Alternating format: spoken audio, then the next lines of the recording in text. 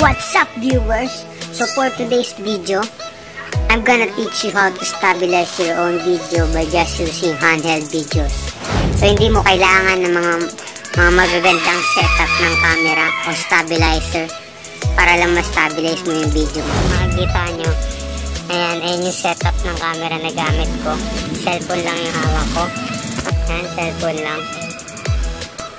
So guys, ang unang-una nyong gagawin, mag-prepare kayo ng video.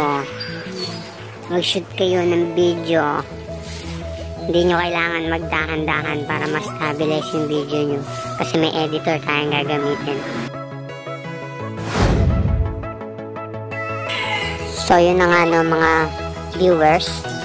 So ang apps na gagamitin natin ay Google Photos. Available ito sa Play Store, Google Store, sa Google, o kahit saang source ng application na pinagkukuhanan nyo.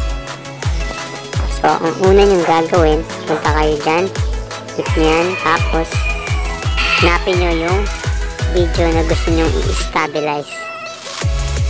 Hanapin natin. So, ito atin. Yan. So, kung nakikita nyo, masyado siyang hindi pa siya naka-stabilize na maayos. So, ang gagawin nyo, you just click this sa baba, then stabilize. Hintayin nyo siyang mag-loading. Siyempre, kapag tapos na siya, check nyo. O, diba?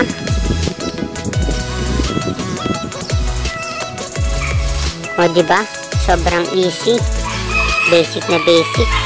Hindi mo kailangan gumamit ng stabilizer o magagandang gadgets. Then, ang gagawin nyo, sa taas, may nakikita nyo, may nakalagay na save copy.